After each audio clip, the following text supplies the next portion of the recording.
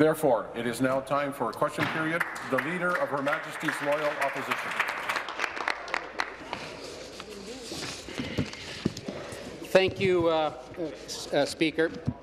In the last week, there have been 3 high-profile incidents of Ontarians stuck abroad because of the lack of hospital beds at home. Oh, the question is to the Premier. Thank you. One of those men, Stuart Klein from London, passed away this past weekend at a hospital in St. Catharines. He was stuck in Mexico and then in St. Catharines, some 200 kilometres away from his home. This tragedy is a direct result of this government's refusal to properly fund hospitals across the province. It's a tragedy, Speaker, that should not, must not happen again to an Ontario family. Mr. Speaker, how is this government preventing a similar tragedy from happening again? Thank you. Well, Mr. Speaker, I completely agree with the member opposite that this is a tragedy, that this is a situation that should not have arisen, Mr. Speaker, when Ontarians travel abroad, they take the safe decision, I hope, to purchase travel insurance, and they expect that that will allow them to get the care that they need, Mr. Speaker. That is our expectation as well, that the insurance company and the health system would work together, Mr. Speaker. And I think that we need, collectively, we need to ask very serious questions about what happened here. And for me, Mr. Speaker, what is particularly concerning is that as of February 26th, there were 31 Level 2 and 3 ICU beds available in Toronto. There were 34 available in Hamilton, Niagara. There were 16 available in the Southwest. And there were 7 available in Erie, Mr. Speaker. So we have very serious questions to ask about what was that communication between the insurance company and the system. Thank you. Supplementary. Speaker, back to the Premier. The CBC reported that his eldest son was left asking many questions. Quote, the question that kind of haunts me, could it have been different if he had come back right away? Do we need to go through all that additional torment of just waiting? Quote, having him sedated for so long, did that adversely affect his condition? We'll just never know those answers, quote. And he's right, Speaker, we'll never know those answers. But what we do need to know now is that no other family will be left asking these same questions. Mr. Speaker, will the Premier promise families that they won't be stuck in a foreign country waiting for a hospital bed? As I said, this is a very serious question. There are, as the member opposite has said, there are many questions swirling around this. We know, Mr. Speaker, that the hospital had ongoing communication with the insurer to recommend locations where the patient could receive appropriate care in order to get them home safely, Mr. Speaker. What we know is that there were beds available in Toronto, in Hamilton, Niagara, in the Southwest, and in Erie. So, Mr. Speaker, the question is, what was the disconnect in that conversation between the insurer and the health system, Mr. Speaker? The beds were available. The system was working in the sense that the beds were there. There were vacancies. They were available. So why did that happen? I don't have the answer, Mr. Speaker, and the member opposite rightly asked the question. We are asking those questions, Mr. Speaker, because I agree it should not happen again. Thank you. Final supplementary, the member from Elgin, Middlesex, London. Thank you, Speaker. Back to the Premier. Speaker, this government has failed the families of all Ontarians who have been stuck abroad. They deserve to come home, and they deserve the treatment from Ontario's world-class doctors. But because of that, government across the way, hospitals are over capacity and overcrowded. Hallways, bathrooms, and closets, makeshift hospital rooms. It's unacceptable, and it's unacceptable in Ontario. It's unacceptable, period. Ontario can and must do better. Mr. Speaker, will the Premier pick up the phone and call the Klein family and apologize for their failure in the healthcare system? And will the Liberal government guarantee no other Ontario will be stuck in a foreign country because of the government's failure to fund our healthcare system? Well, Mr. Mr. Speaker, as I said, this is a tragedy, and I understand why the members opposite choose to politicize it. The reality is, Mr. Speaker, there were beds available in Ontario. There was capacity in the system, Mr. Speaker. If there hadn't been, then this would be a very different discussion. But there were beds, Mr. Speaker. There were 31 beds in Toronto, 34 beds in Hamilton, Niagara, 16 beds in the Southwest, and 7 beds in Erie. The question is, and it is a very serious question, Mr. Speaker, and I absolutely understand why the Klein family would be asking this question. Why was there not a better communication between the insurer and the system? What broke down that didn't allow their loved one to be here, to get to Ontario, where there were beds available, Mr. Speaker? We are asking those questions, and, Mr. Speaker, we will do everything in our power to make sure that this never happens again. Thank you. New question, the Leader of the Opposition. Thank you, Speaker. My question is for the Premier. The headlines read, Ontario is courting a home care fiasco. There is no doubt, Speaker, that those headlines are right. Providers don't want this new SEIU agency. Workers don't want the new agency. Patients don't want the new agency. The only people that want the new agency are the Liberals and the SEIU. This does not pass a smell test. Mr. Speaker, what deal have the Liberals struck in return for creating this SEIU-backed agency? Mr. Speaker, you know, my mom is 89 and my dad's going to be 92 in a few days.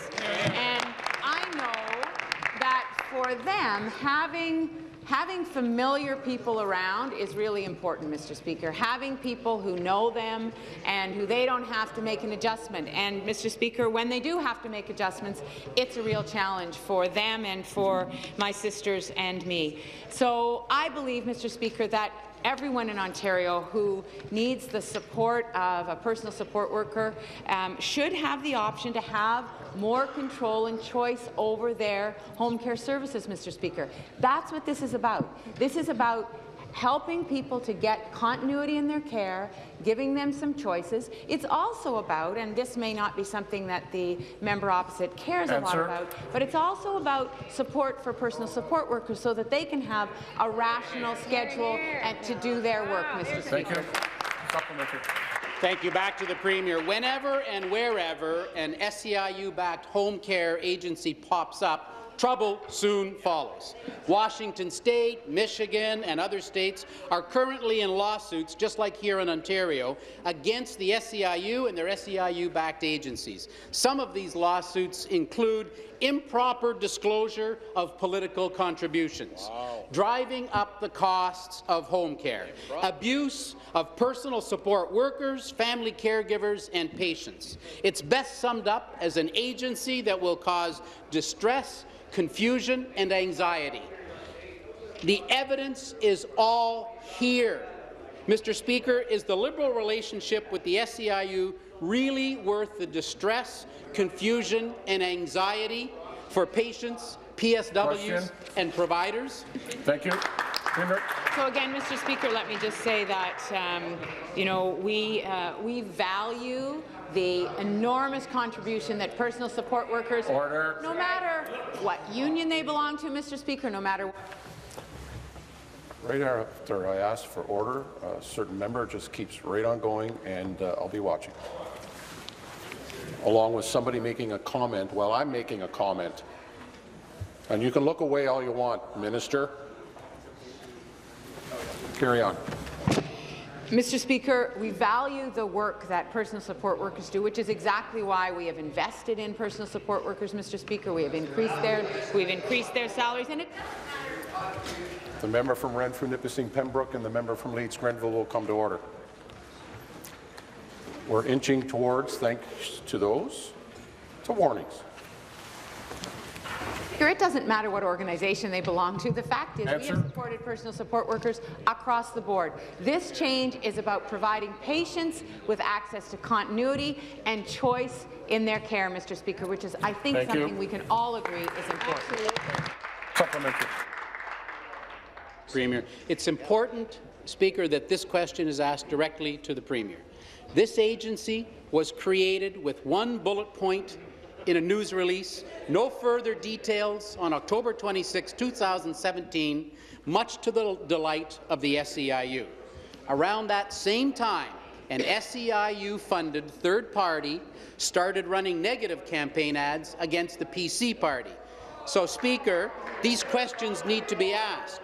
Was the first set of attack ads funded by SEIU a thank you for creating this agency? And, Speaker, will there be a second set of ads if the Liberals continue down this path? Thank you. Well, Mr. Speaker, if this is a question about negative publicity that the PC party is getting, I really can't wade into that, Mr. Speaker. That really isn't my bailiwick. But, Mr. Speaker, let me just say that the self-directed care model that we are looking at, Mr. Speaker, this is about giving patients more control over their care and more choice. And let me just read from Bob. The member from Nepean Carleton will come to order. One more comment. We're going into warnings. Carry on. Let me just quote from Bob Hepburn in the Toronto Star, Mr. Speaker, November 8th. The move is a welcome and long overdue initiative. It will address deep concerns by home care patients who have no control over hiring or scheduling of personal support workers. So, Mr. Speaker, the reality is that that reflects why we are making this move, to give patients more control, more continuity in their care, Mr. Speaker. Thank you. New question, the member from London Fanshawe. Speaker, my questions to the Premier. Larry Dan is a London man, a constituent of mine, who had to wait abroad for an Ontario hospital bed when he got sick. Larry recently spent 8 days waiting in a Miami hospital. The Minister of Municipal Affairs will come to order. We're now in warnings. We are in warnings. Finish, please. Larry recently spent 8 days waiting in a Miami hospital ICU with a serious infection. His insurance company was told there were no beds for him at home. Can the Premier please explain to families in London and across Ontario why this keeps happening? Thank you. Premier. Thank you very much. And you know what, I thank the member opposite for the question, as I did when the member from the Conservative Party asked the question, Mr. Speaker. This is a very important issue, Mr. Speaker. When there is capacity in Ontario that patients wouldn't be able to get to those beds, Mr. Speaker, we have to ask why that would happen. And the member opposite is talking about a different situation than the one that we were discussing earlier. But, Mr. Speaker, I would hazard a guess that even in that situation, and I don't know specifically, but if we looked across the whole province, there likely were beds that were available, perhaps not in a specific jurisdiction, but that should not be the issue, Mr. Speaker. If the beds are available in the province, if someone is overseas or is abroad, they should be able to come back to Ontario. Answer. That's the question that we're asking, Mr. Speaker. What's the breakdown between the insurers and the system? And we need to get to the bottom of it, Mr. Speaker. Supplementary. Speaker, Larry never got an Ontario hospital bed. He was treated entirely in Miami. Luckily, he had travel insurance because we all know how much medical care can cost in the U.S. Larry said his insurance company was very diligent. They tried very hard to find him a bed to come home, even organizing an air ambulance to get him back to Ontario. But he was never moved because there weren't any beds. Does the Premier think that Larry's insurance company is lying to him? Premier. I think the member of the third party knows that I am not going to comment on a specific situation because I don't have the details, Mr. Speaker.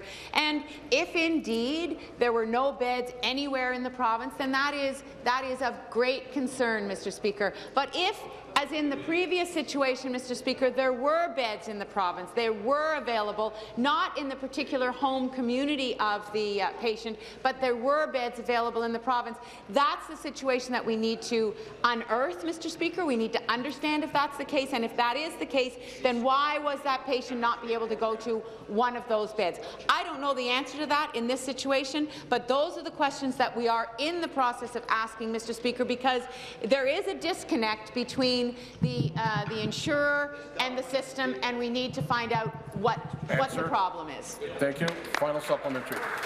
Speaker, Danny Marchand was in Collingwood. There was no insurer at that point, and he still couldn't get a bed in Ontario when he broke his leg in Collingwood. Larry Dan is one of too many cases where an Ontarian has been stuck abroad waiting for a hospital bed to open up at home. These families have been let down by the Premier and this Liberal government, which has cut and frozen hospital budgets for 15 years. They've been let down by the last Conservative government, which closed 28 hospitals and laid off 6,000 nurses. Fired 6,000 nurses. Ontario's hospitals are overcrowded. When will the Premier finally take action to fix this crisis, and when will she stop turning her back on these families? Well, Mr.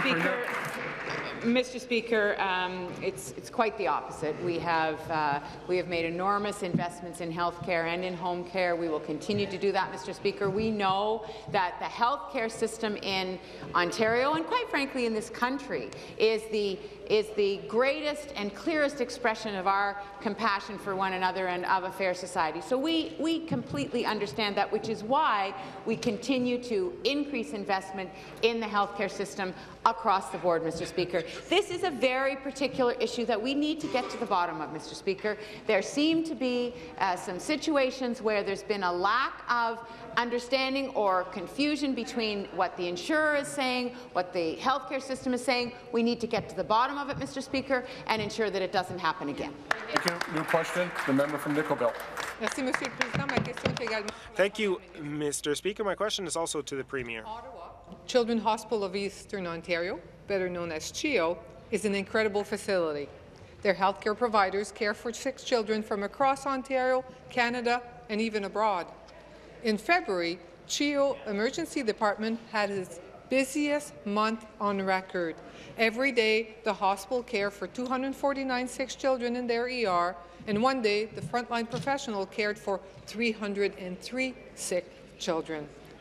This winter, Toronto Sick Kids Hospital also had the busiest month they have ever had. Why is the Premier standing by and watching as the only 2 hospitals in Ontario that specializes in caring for sick children struggle every day with dangerously high overcrowding? Question. Thank you. Well, Mr. Speaker, we are not standing by and watching. We are actively engaged with our hospitals across the province, Mr. Speaker. And in fact, just a few weeks ago, I sat down with a group of hospital CEOs. I am listening to their concerns, and I recognize, Mr. Speaker, that on top of the $100 million that we've invested to create 1,200 new hospital beds across the province, which is the equivalent of 6 new medium-sized hospitals, Mr. Speaker, on top of the $500 million that we put in our last budget, Mr. Speaker, we recognize that there is more to be done, and we are working with our hospital partners to make sure that we understand that and we continue to increase investments. Thank you. Supplementary. So far this year, CHEO has been forced to transfer 12 children, including 4 babies, to other hospitals because of the serious overcrowding crisis that they're trying to deal with. These kids are some of the most critically ill in their hospital. CHEO Chief of Staff said that it is often the sickest kids who are forced to move because of the overcrowding in their hospital. Why is the Premier okay with some of the sickest kids and babies in Ontario being forced to move away from home to get the treatment that they need? Thank you. Premier.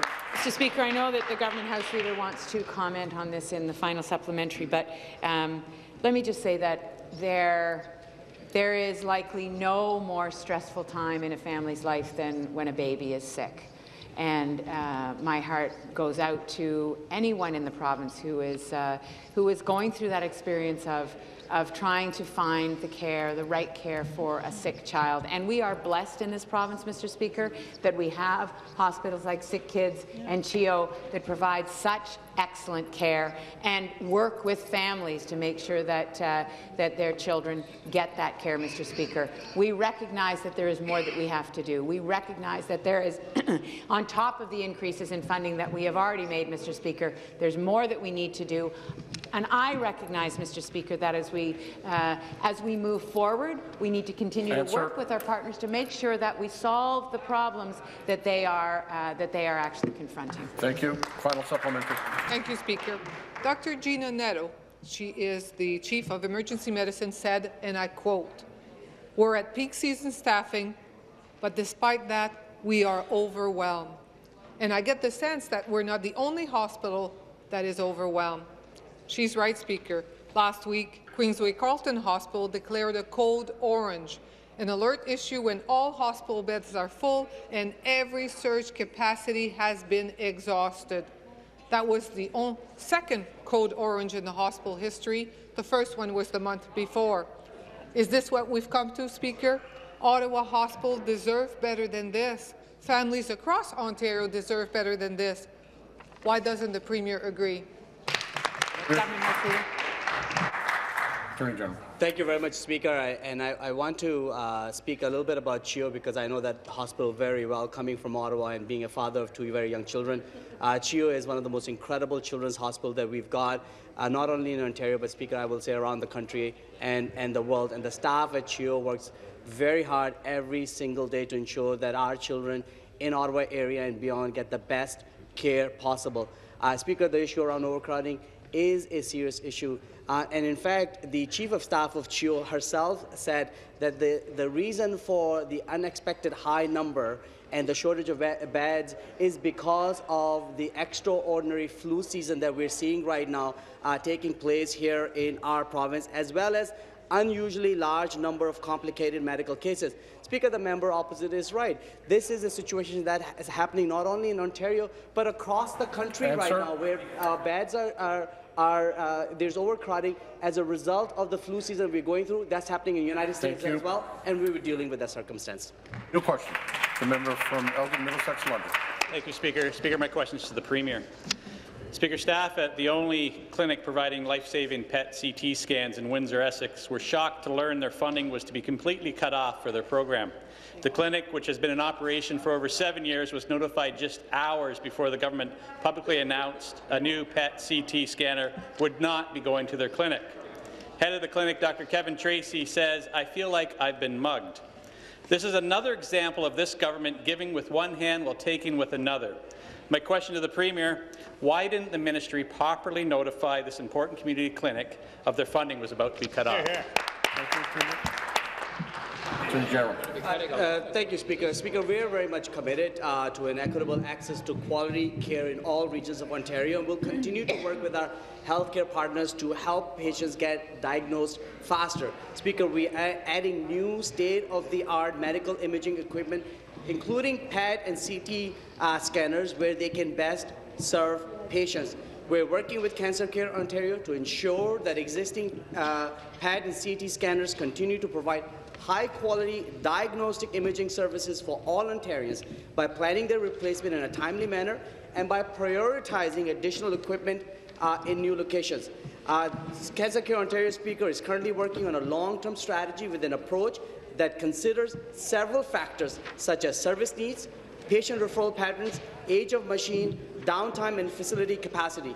To date, Ontario's provincial PET program has 14 PET and CT scanners in 12 centres across the province. Thank you. Supplementary. Thanks, Speaker. Back to the Premier. Speaker, for years, Dr. Kevin Tracy put countless hours, effort, and his own money into a program that the government just brushed aside without notice. Shameful. He petitioned this government for a new scanner and was led to believe the clinic would be receiving the new PET CT scanner. Instead, this clinic is now facing staff layoffs. My question for the Premier, can she explain why the government would go ahead with the decision without any consultation or discussion with Dr. Tracy's clinic, and will the Premier answer that question? Good question. Speaker, as I was speaking earlier of the long-term strategy that the Cancer Care Ontario is working on with our government, Speaker, to launch this long-term strategy, we are providing Windsor Regional Hospital with a new PET CT scanner to help open a new site for scanning services in the Erie-St. Clair region. Responding, Speaker, to the growing needs of the community, up to 600 patients per year will benefit from this new PET scanner. Increasing access to diagnostic services is part, Speaker, of our plan to create fairness and opportunity during this period of rapid economic change. Speaker, the decision to help Windsor Regional Hospital open a PET-CT scanning site is to reduce the likelihood of patients experiencing a service disruption from an existing aging scanner. This scanner, Speaker, is the only one serving patients in the entire Erie-St. Clair region. Speaker, we will continue to make this very important investment. We work along with the local community to make sure that these services are well targeted for those communities that will benefit the most. Thank you. Question, the member from Hamilton Mountain. Thank you very much, Mr. Speaker. My question is for the Minister of Children and Youth Services. Last week, I saw a very disturbing story about the death by suicide of 15-year-old Kanina Sue Turtle in a foster home in Sioux Lookout. A video taken by her recording her own death wasn't seen by her parents until they received her belongings, including her iPod, many months later. The video shows Kanina was left alone in a back room of a home for 45 minutes before anyone came to check on her. By then, it was too late. The video shows— Speaker, things like this shouldn't be happening. We shouldn't be having to ask these questions in the House, so I apologize, but I ask the minister, how could such a tragic death happen, and what will be done to make sure that it won't happen again? Thank you. Minister of Children and Youth Services. Well, thank you, Mr. Speaker. And you know, I agree with the member opposite. These types of things should not happen in Ontario. And you know, any time a young person takes their lives or hurts themselves, you know, I think everyone in this legislature, you know, feels for that family and that community, and of course the individual. So, as a minister responsible for this file, you know, we look for ways to work with Indigenous partners. I've gone across the province and spoken to communities. I've met with parents who have lost loved ones, and you know, we've put in place some different strategies to look for ways to help communities with these challenges. And in the supplemental, I'll talk about some of those initiatives that we're working on. Thank you. Supplement. Kanina's family has been trying to find out what happened to her. Her mother was told by the agency that her daughter was suicidal, something that she didn't believe until she actually seen the video. But she did have multiple scars from self-harming. Another video on Kanina's iPod showed that she tried to kill herself the day before in the bush. She was a very troubled youth, but she was left alone, and she took her own life. Since then, her parents have been left in the dark as they try to get the truth. Will the minister tell this family what happened to their daughter, and will he put in place measures to ensure that this doesn't happen again? Thank you. Minister. Mr. Speaker, of course, any family that wants to connect with the ministry and with me to talk about you know, any issue in regards to their children, I'm always available for those families. You know, as a minister for this file, you know, I always find this particular you know, area very challenging for me emotionally, because we're talking about children, we're talking about loss of young people here in the province.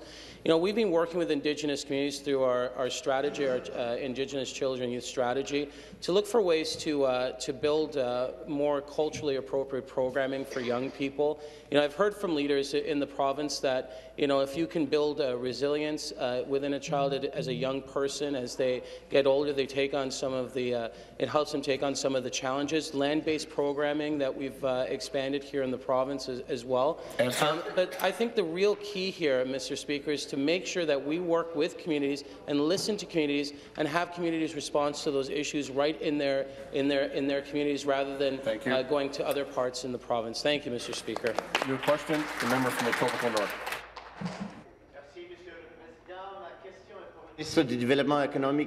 Minister of Economic Development. Trump's America, there is a tide of protectionism, tariffs, unfree trade, and Depression-era populism.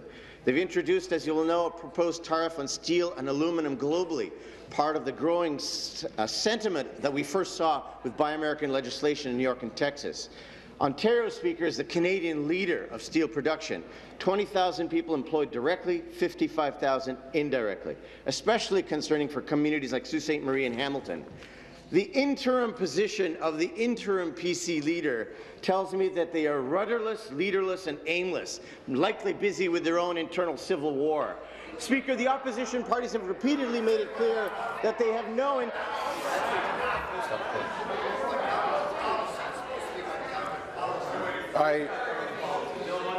I'm standing to try to respond. The member will focus on government policy. Speaker, I find it troubling that our colleagues across the way have ostrich policies, head in the sand, and do not wish to stand up for businesses, workers, and families, particularly in Hamilton.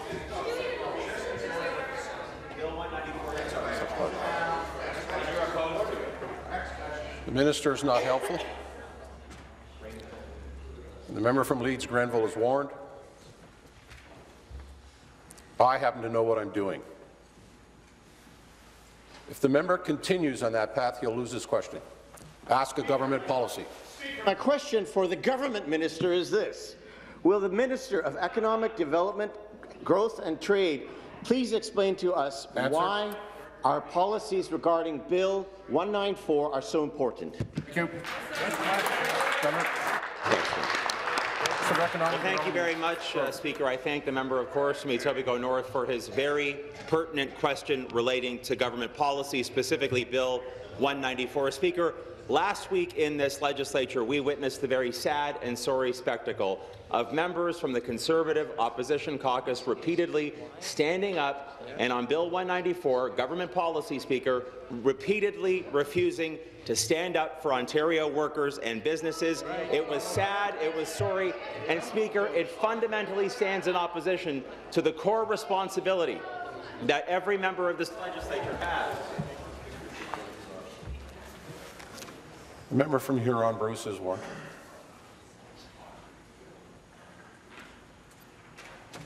Finish, please. It stands in stark contrast to what the people of this province expect of their elected officials, Speaker. The member from Niagara West Glanbrook is warned. Just put your hand up if you want a warning, and then we'll move right to naming. You may finish, please. They can interrupt, Speaker, but they will never distract this government for standing up for the people of Ontario. We will support Bill 194. Thank you. Be seated, please. Be seated, please. Supplementary. Thank you, Minister of Economic Development and Growth. Speaker, on this side of the chamber, we are of course very concerned about the Buy American trend, the hard right economic nationalism, policies that Trump's own Defence, Treasury and Chief Economic Advisor oppose. And while the Tories were sleeping, Speaker, our government has taken action to protect Ontario businesses, particularly with reference to President Trump's steel tariffs. Speaker, it's no secret that the political landscape is chaotic and it seems to be random acts of policy every day.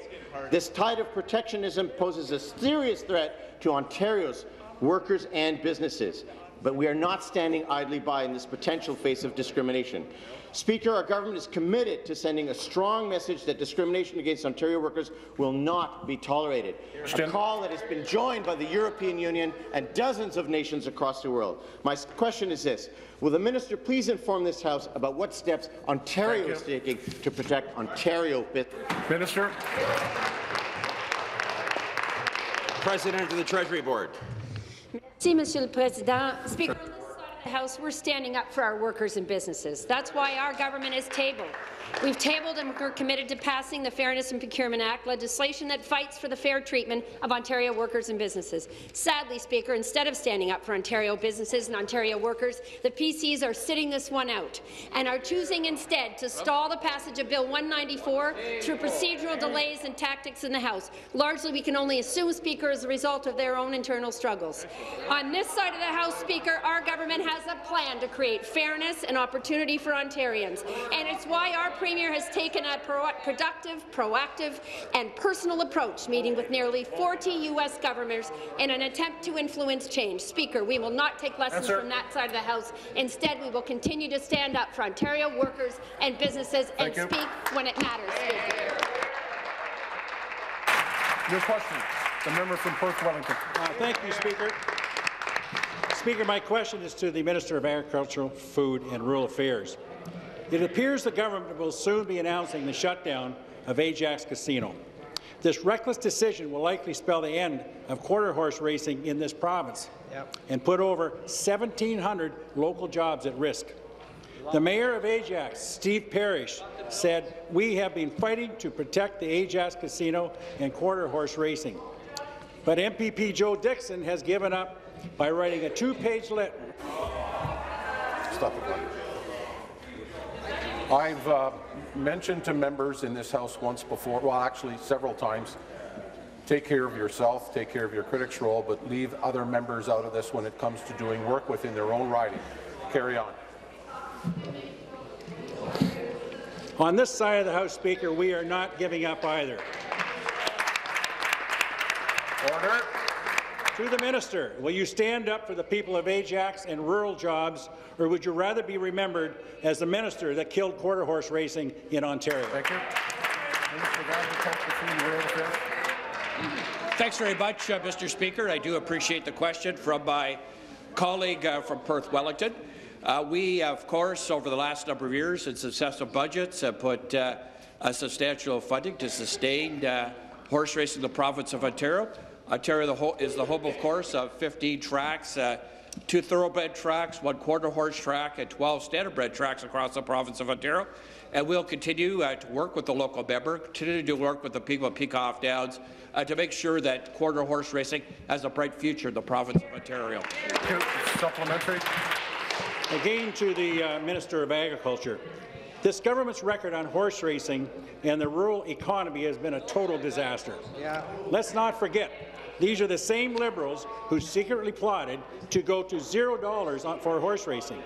It's the same Liberals who ripped apart the Slots at Racetracks program, knowing it could mean 23,000 job losses and 27,000 dead horses. And now it's the same Liberals who look.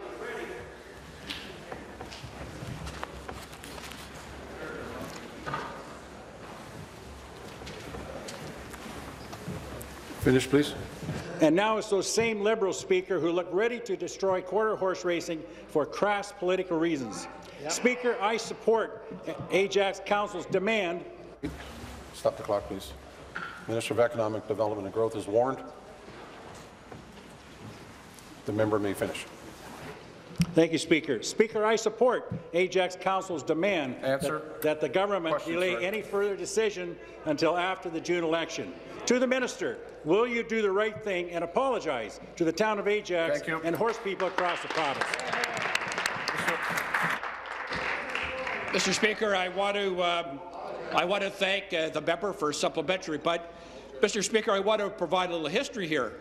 One John Snowblin, who had a very distinguished career on that side of the House, when he was part of the panel, along with Albert Buchanan and John Wilkinson, Mr. Snowblin was the guy that said the SARPA racetrack program was not transparent and accountable, that changes need to be given.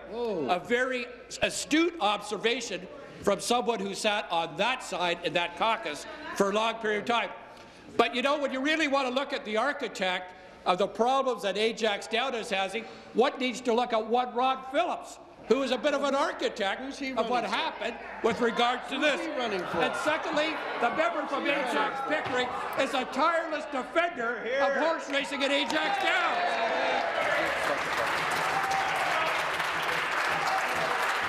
Be seated, please.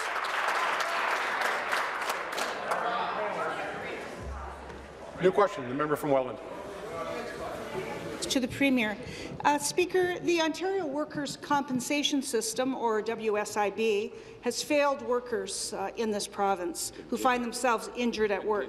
Under the Liberals' failed policies, if you get hurt at work on the job and you rely on compensation benefits under WSIB to make ends meet, they rely on a policy called deeming.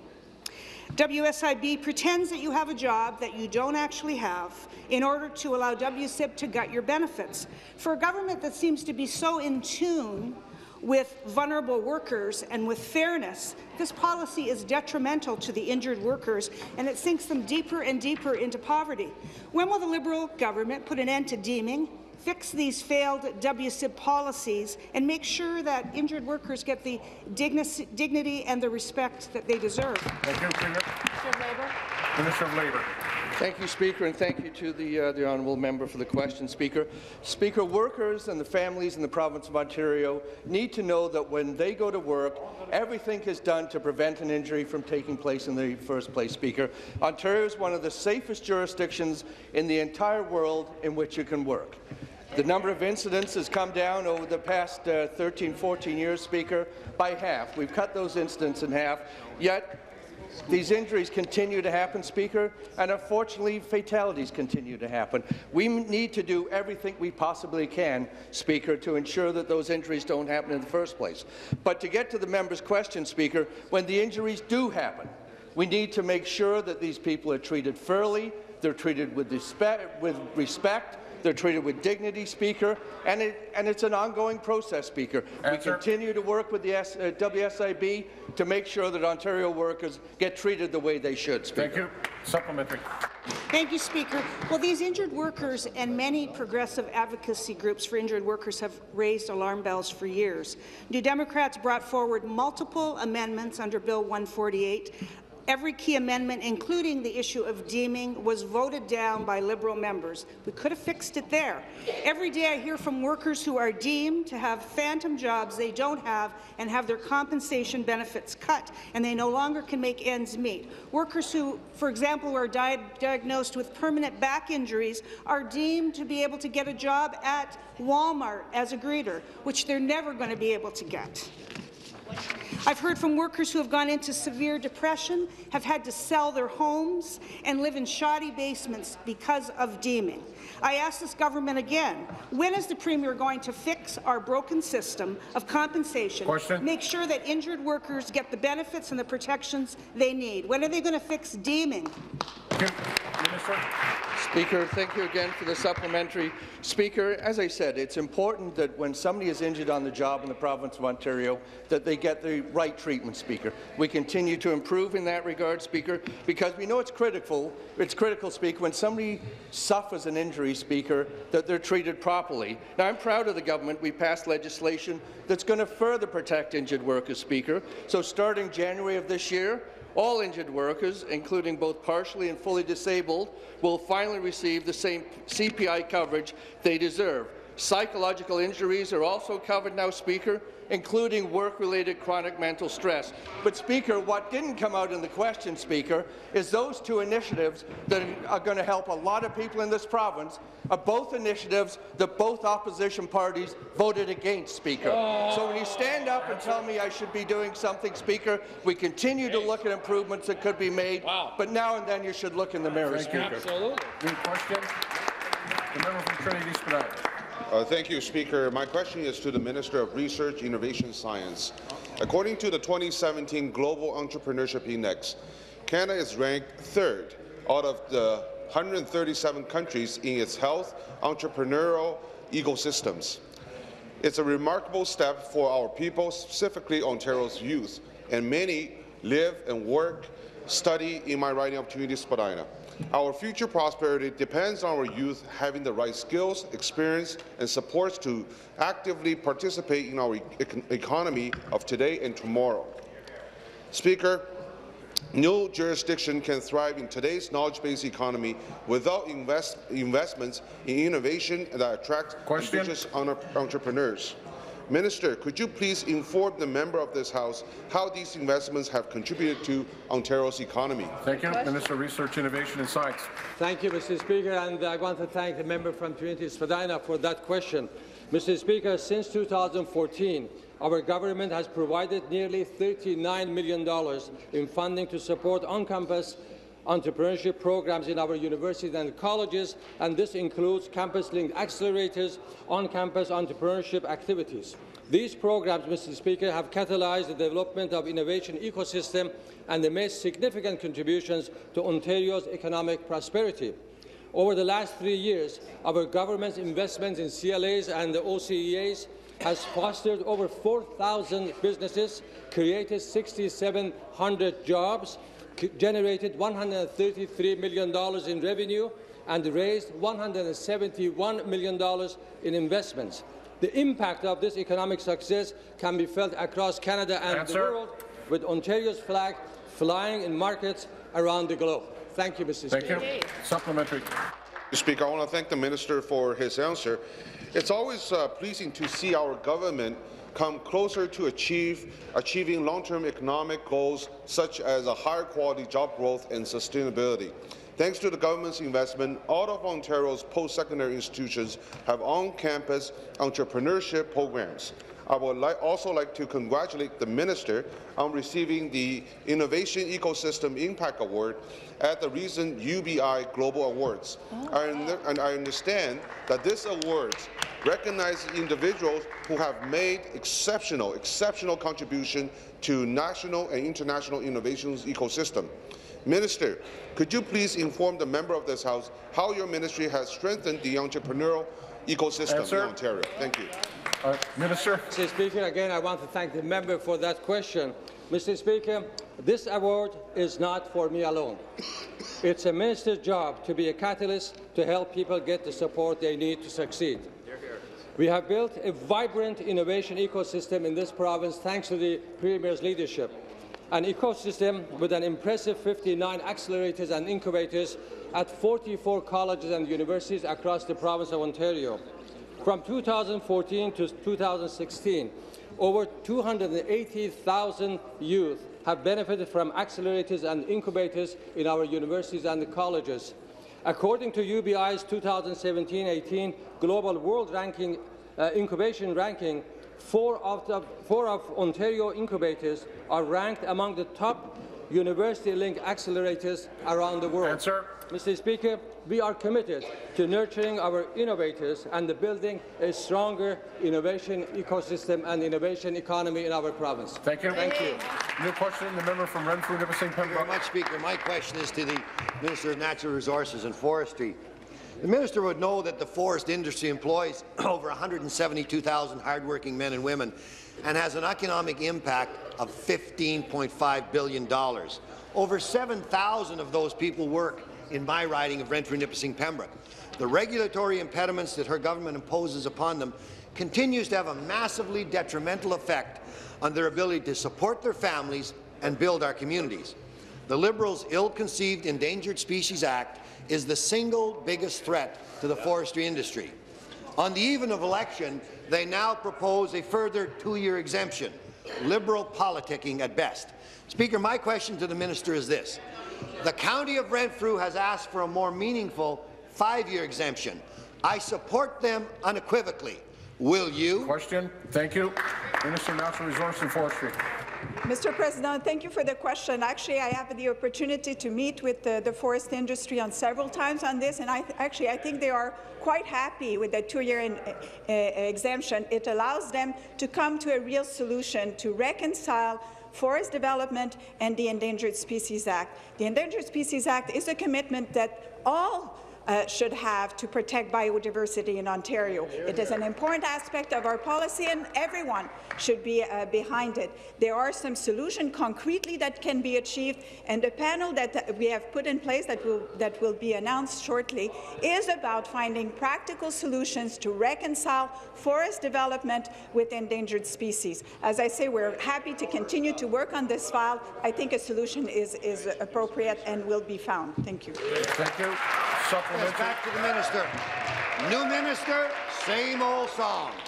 Speaker, species at risk in the forests themselves should be protected using the best science available. And social and economic impact should be considered equally as well. The Crown Forest Sustainability Act, the gold standard, Speaker, is the overriding guidance that should be applied. When multiple exemptions to the ESA are required, one thing is crystal clear, Minister. Your government got this wrong from the very beginning.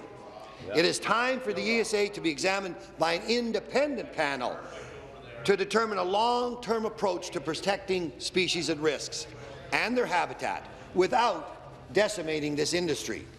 Will the minister extend the exemption to 5 years and use that time to get working on a plan that protects species at risks, including the hundreds of thousands of humans that depend on this essential industry? Thank you.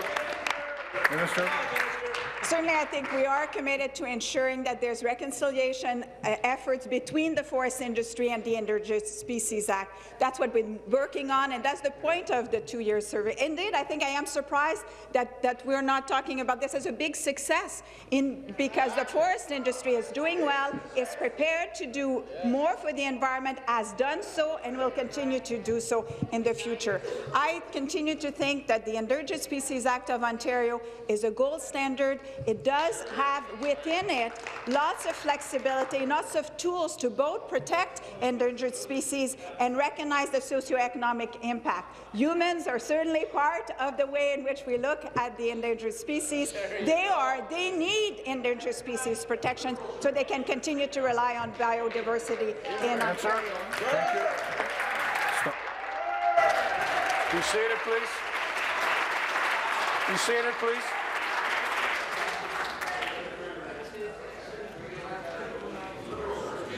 Start the clock.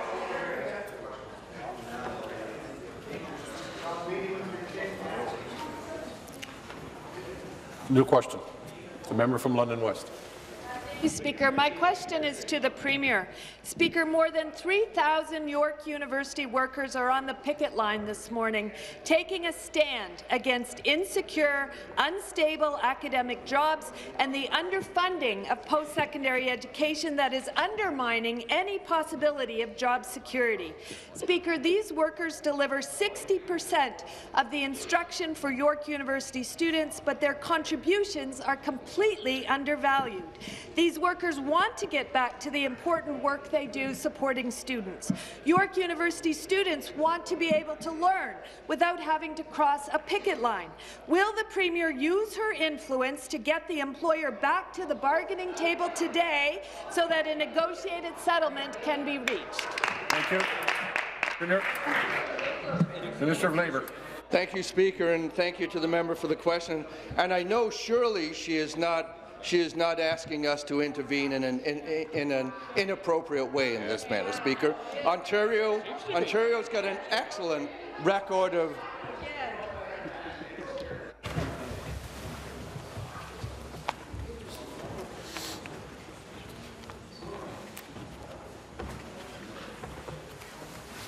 Finish, please. Thank you, Speaker. Ontario's got a great record of dispute resolution. Over 98% of all agreements in the province of Ontario are reached without any strike or reached without any lockout, and that's because of the encouragement and the assistance that both sides bring to the table in order to reach that agreement. But the Ministry of Labour, Speaker, has some of the best mediators, the best arbitrators in the country, and they've been working with these groups, Speaker. I would urge both sides to return to the table, put the students first. Thank you. Supplementary. Thank you, Speaker. Speaker, this situation is not unique to York University. 800 workers at Carleton University have also begun job action this morning.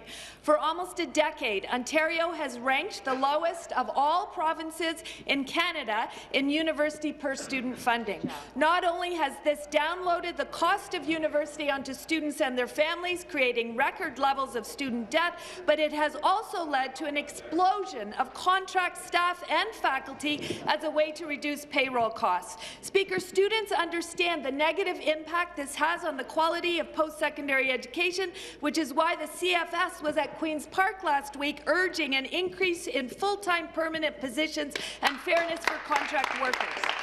Will the Premier show some leadership, address the underfunding of post-secondary education, and reduce precarious work in the university sector? No. Minister. Speaker, Ontario's got one of the best post-secondary systems in the entire world, Speaker. We work very, very hard.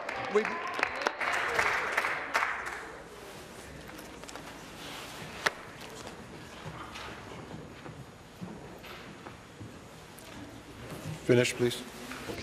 Speaker, we've made changes to OSAP to make sure that that system is available to people that simply couldn't avail themselves of that system in the past, Speaker. It's been a huge success. The primary concern of this government is the students that are attending post-secondary education in the province of Ontario, Speaker. At the same time, we respect the collective bargaining process that allows parties to bring their best to the table. What we should be doing in this House, Speaker, urging both sides in both situations, get back to the table, protect your interests, but put students in the province of Ontario first, Speaker. New question, the member from Scarborough-Agincourt. Thank you, Mr. Speaker. My question is for the Minister of Advanced Education and Skills Development. Speaker, the Premier has been touring many campuses across the province to speak to students about what the government is doing to support them on and off campuses. In fact, the Minister and the Premier recently toured University of Toronto Scarborough campus and heard from many of my constituents like Sheila, Devon and others about their issues. So I know the Minister and the Premier heard firsthand from many of the students at town halls and roundtable about supports that they currently receive, like free tuition, free e-textbooks, mental health support, as well as resources they need to succeed. Speaker, through you to the Minister, can she please inform the House what the government is doing to support students in our colleges and universities? Thank you.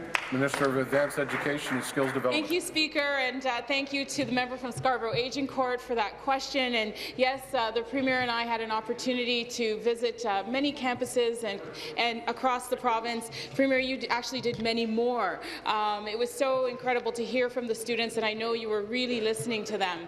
Speaker, when it comes to our post-secondary education system in Ontario, we are global leaders. Just one example is that Ryerson's DMZ has been recognized as the #1 business innovation hub in the world, Speaker. Our government firmly believes that attending college or university should be based on a student's potential to learn, not on their ability to pay. Improving access to post-secondary education is a key priority for our government. And Speaker, I'm pleased to provide this House with an update on OSAP. Last year, we predicted that 210,000 students would receive free tuition for this academic year.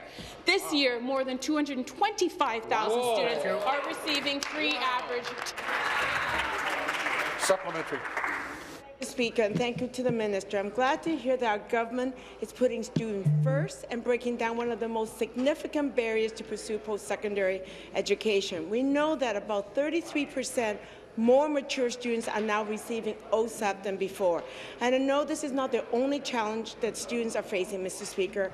At my recent skating party at Family Day, I heard from a group of U of T Scarborough campus students like Ashma, Abuti, Jessica, James, Marina, Pillar, and Georgina. I know they're watching. They'll share with me about the challenges they're currently facing, like mental health support, resources to support campus sexual violences, and limited resources for Indigenous students. Speaker, through you to the Minister, can she please address the concerns identified with students, but what are we doing about to make campus more safe and more support and being inclusive to our students? Thank you. Good one. Thank you, Minister. Thank you, Speaker. And as the Premier and I were touring these campuses, we were listening to students and the concerns that they were raising. So, you know, helping students with their costs is part of Ontario's plan to keep post-secondary education within the reach of all families, while building the best educated workforce in the world. And while we're revolutionizing the way students access post-secondary education in our province, the PCs voted against OSAP reform. Think of that, Speaker. We are so happy that more and more people are now able to access post-secondary education, but also that means that our campuses need to be able to support people with different experiences and needs. So beginning this school year, we're investing an additional $6 million annually over 3 years to improve mental health post-secondary services on campuses, bringing our annual investment to $15 million. And, Mr. Speaker, this is just the beginning. New question.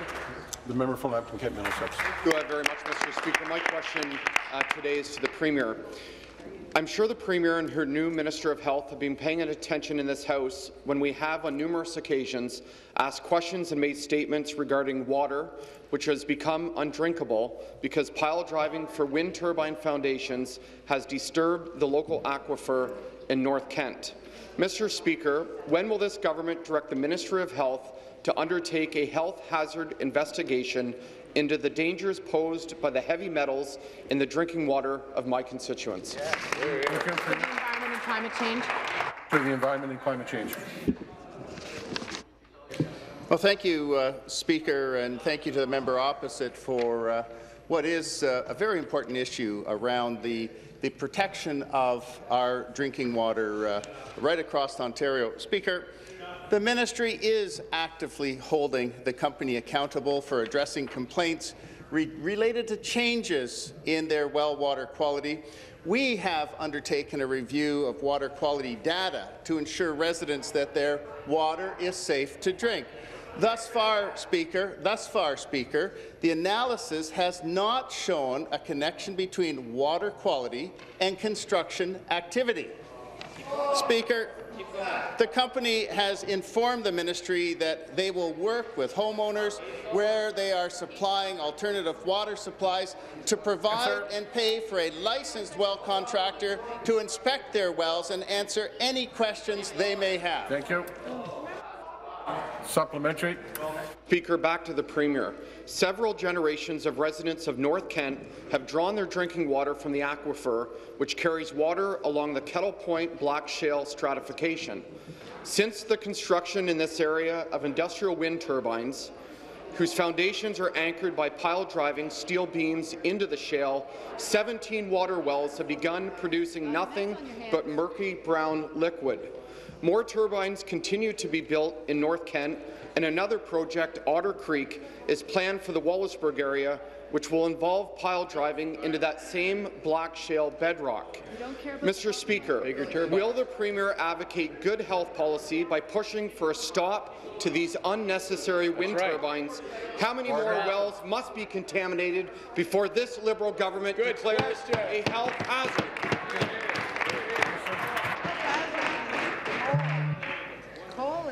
Well, thank you, Speaker, and I appreciate the follow-up question because, Speaker, it allows us to clarify once again how important it is to this province that the water quality, drinking water, is protected not only in North Kent but right across the province. Speaker, I can say that when talking about the North Kent wind farm, Speaker, last week my ministry had a very productive meeting with the scientists from Water Wells First, where the ministry presented our robust and extensive scientific results, and I would encourage the member opposite to review those results with the scientists from Water Wells First, Speaker.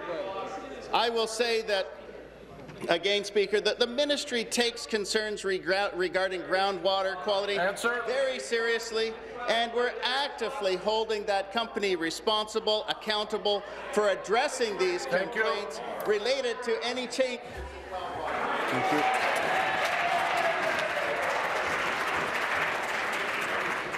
Pursuant to Standing Order 38A, the member from Perth Wellington has given notice of his dissatisfaction with the answer to his question given by the Minister of Agriculture, Food and Rural Affairs concerning horse racing at Ajax Downs. This matter will be debated tomorrow at 6 p.m. We have a deferred vote on government notice of motion number 62 relating to... Oh, I'm sorry. The member from Nickelbelk on a point of order. Point of order, Speaker. I believe we have unanimous consent to wear our Lowell epilepsy awareness pins. The member from Nickelbelk is seeking unanimous consent to wear the pins for epilepsy. Do we agree? Agreed. The member from Toronto Danforth on a point of order. I wish to correct my record. In my speech on February 28th, Hansard, page 7418, I said that the NDP hadn't supported cap and trade. I had meant to say we had not supported the carbon tax. All members are allowed to correct their record. I thank the member for his point of order. The member from Durham on a point of order. Mr. Speaker, I would like to introduce constituents of mine, Diane McKenzie and Chelsea Kristen, from Epilepsy Durham region. Thank you. Member of Children and Youth Services. Well, thank you, Mr. Speaker. I'd like to wish Chris Ballard a happy birthday. Deputy Clerk, please. We have a deferred vote on the government notice of motion number 62 relating to allocation of time on Bill 194, an act respecting fairness and procurement. Call on the members. This will be a 5-minute bell.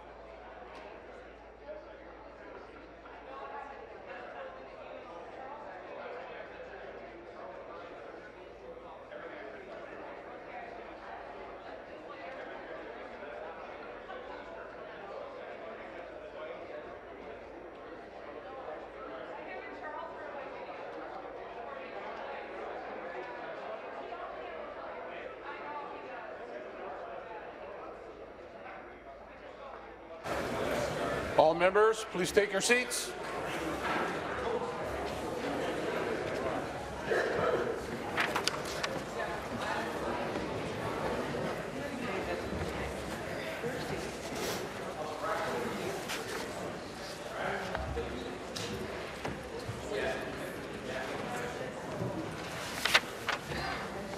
On March 1st, 2018, Mr. Ballard moved government notice of motion number 62 relating to allocation of time of Bill 194, an act respecting fairness in procurement.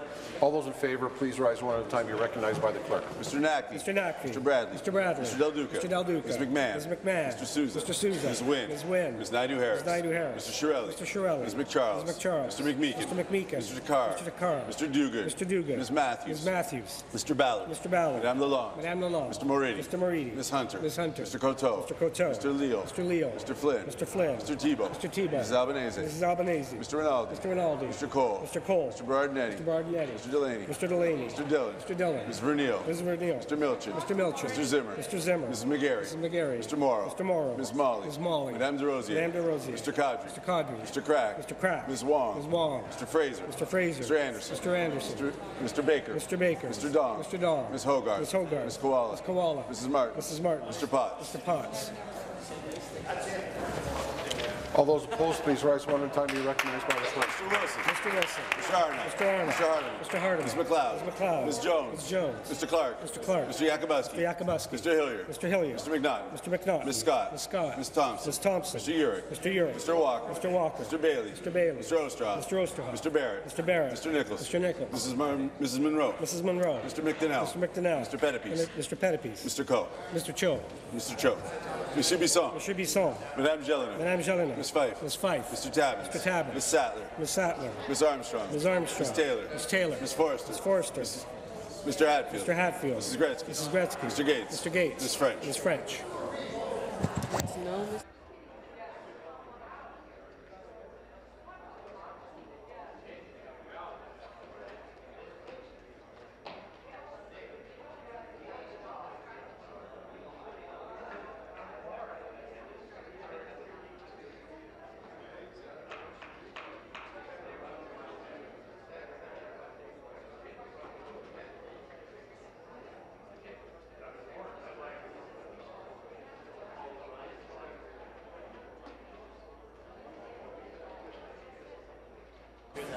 The ayes are 45, the nays are 33.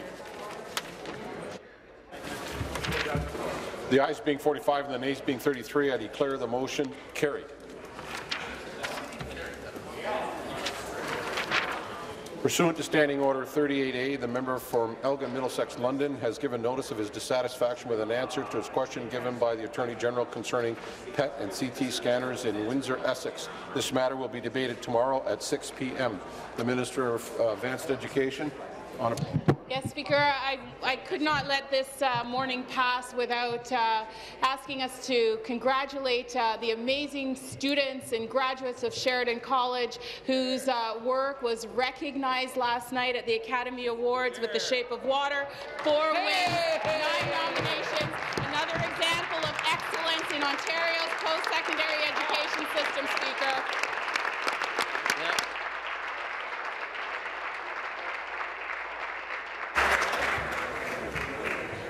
There being no further deferred votes, this House stands recessed until 1 p.m. this afternoon.